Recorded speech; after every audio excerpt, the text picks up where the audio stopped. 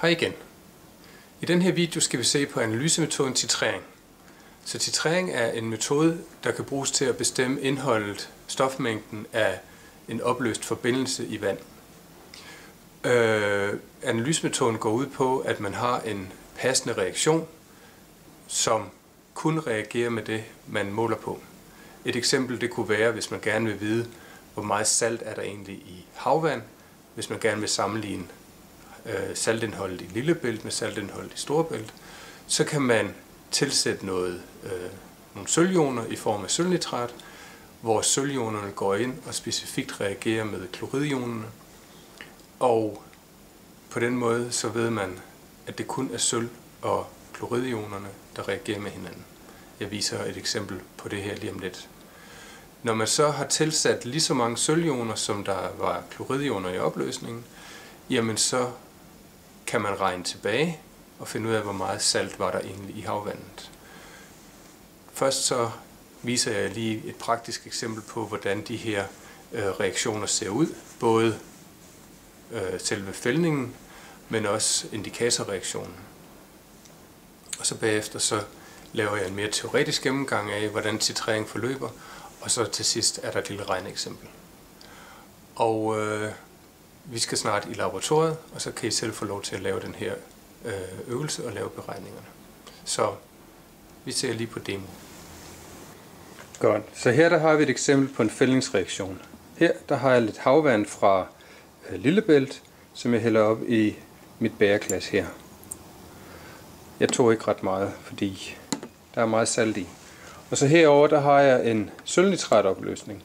Og når sølvionerne i sølvnitrat reagerer med kloridionerne i saltvandet fra natriumklorid, så kan I se her, at så bliver der dannet et hvidt bundfald. Så vi kan se, at nu er opløsningen blevet mælket uklar af sølvklorid, som fælder ud. Hvis jeg tilsætter lidt mere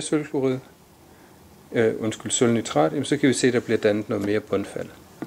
Og jeg kan tilsætte lidt mere sølvnitrat, og der bliver dannet mere. Og sådan kan jeg egentlig fortsætte med at tilsætte sølvnitrat, og der bliver hele tiden dannet mere og mere sølvklorid. Men nu er det svært at se, hvor meget der sker. På et eller andet tidspunkt, så har jeg fået brugt alle mine kloridioner, og så vil jeg jo så bare tilsætte mere sølvnitrat, uden at der skete nogen reaktion. Men fordi opløsningen den ikke rigtig skifter farve længere, så kan jeg ikke se, om reaktionen den finder sted eller ej. Og for at afgøre, om reaktionen finder sted, så skal man bruge en indikator. En passende indikator til det her forsøg, det kunne være kaliumkromat. Og grunden til, at den passer godt til den her reaktion, det er, som vi kan se, hvis jeg nu tager lidt sølvnitrat her, og hælder over i min kolbe, så kan vi se, at sølvnitrat det er en helt klar væske, men i det øjeblik, der kommer lidt kaliumkromat til, så reagerer sølvionerne med kromationerne, og så danner de et meget rødt bundfald af sølvkromat. I vores tilfælde, der er det en brugbar indikator, fordi sølvionerne vil først reagere med kromationerne, når alle kloridionerne fra vores havvand er brugt. Så kromationen kan bruges som indikator, fordi den indikerer det øjeblik, hvor alle kloridionerne er brugt. Og så vil vi kunne lave en rigtig bestemmelse af saltvandet, eller saltindholdet i havvandet, i stedet for bare den her løse tilgang.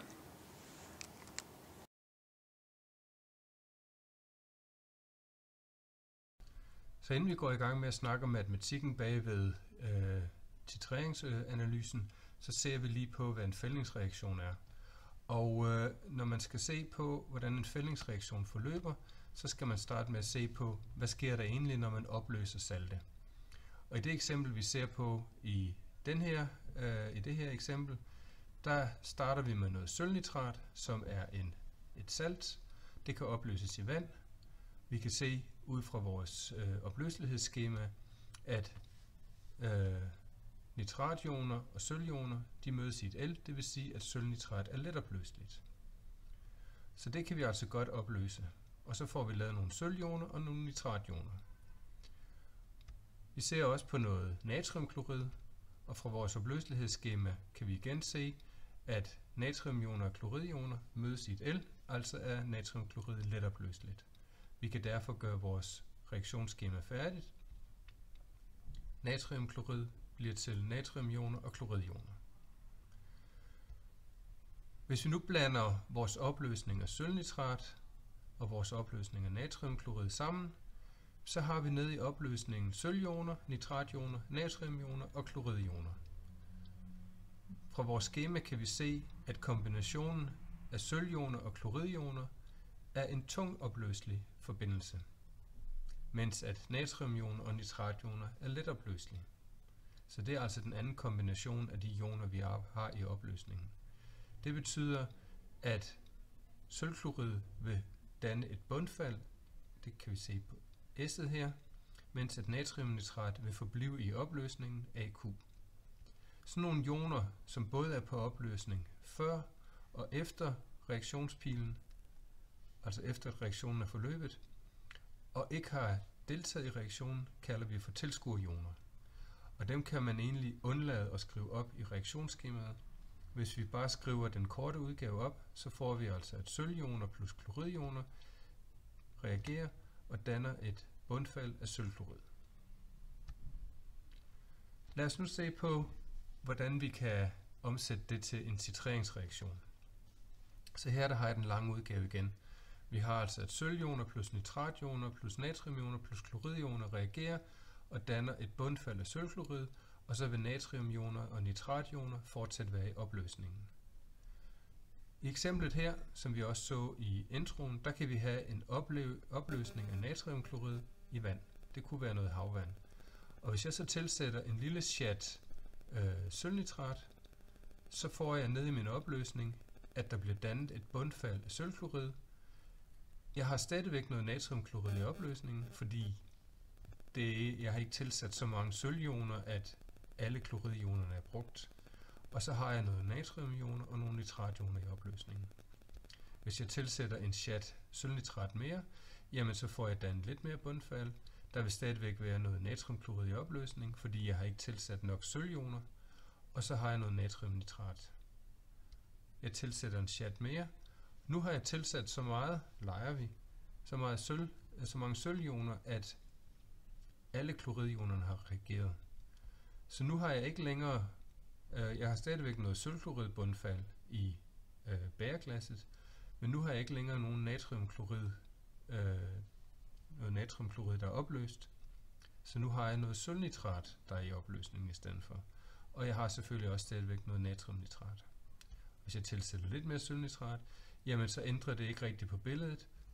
Der kommer bare mere sølvnitrat i opløsningen, men der kommer ikke mere sølvklorid, fordi der er ikke flere kloridioner tilbage. Hvis vi nu leger, at jeg ved, hvor mange sølvioner jeg har tilsat, jamen så ved jeg, at så længe reaktionen er forløbet, så på et eller andet tidspunkt har jeg tilsat lige så mange sølvioner, der var, som der var kloridioner, og så har jeg nået det, vi kalder for ækvivalenspunktet. Det er altså der, hvor at stofmængden af kloridioner er lige med stofmængden af sølvioner. Det kalder vi for ækvivalenspunktet.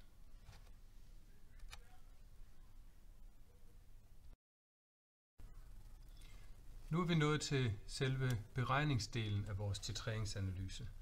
Hvis vi bare sjasker opløsninger sammen, som vi gjorde i eksemplet før, jamen så ved vi ikke præcis, hvor meget sølvnitrat vi har tilsat, og derfor så ved vi heller ikke, hvor meget natriumklorid der var i vores havvand.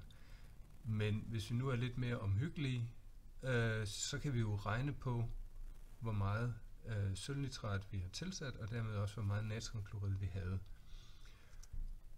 Fra før der så vi, at stofmængden af natriumklorid er lige med stofmængden af sølvnitrat i ækvivalenspunktet. Det var altså der, hvor vi havde tilsat lige nøjagtigt så mange sølvioner, at de havde brugt alle kloridionerne i opløsningen. Stofmængden af natriumklorid, jamen den er jo givet ved koncentrationen af natriumklorid gange volumen af natriumklorid. Og stofmængden af sølvnitrat ved vi også, at det er lige med stofmængden koncentrationen af sølvnitrat gange med volumen af sølvnitrat. Det kan vi så forkorte og sige, at koncentrationen af natriumklorid gange volumen af natriumklorid er lige med koncentrationen af sølvnitrat gange volumen af sølvnitrat i ekvivalenspunktet. Det er kun her, at det gælder. Vi kan så omarrangere vores formel, så vi finder, at koncentrationen af natriumklorid, som jo egentlig er den, vi er interesseret i, den er lige med koncentrationen af sølvnitrat gange volumen af sølvnitrat delt med volumen af natriumklorid. Så hvis jeg kender volumen af havvand, jeg kender koncentrationen af min sølvnitrat, og jeg kender volumen af min sølvnitrat, jamen så kan jeg regne ud, hvad er koncentrationen af salt i vores havvandsprøve. Volumen af havvand, jamen den kan jeg jo bestemme ved at afmåle det med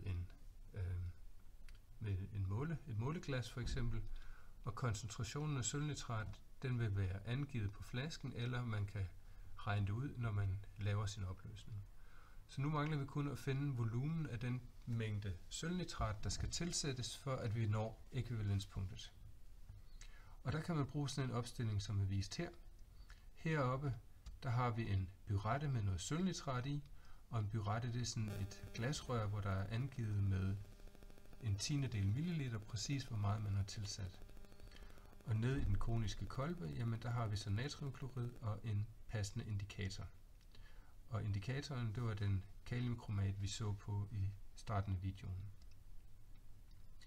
Og så er det ellers bare at tilsætte sølvnitrat, indtil vi når ekvivalenspunktet. Lad os se på et regneeksempel. Bestem koncentrationen af natriumklorid.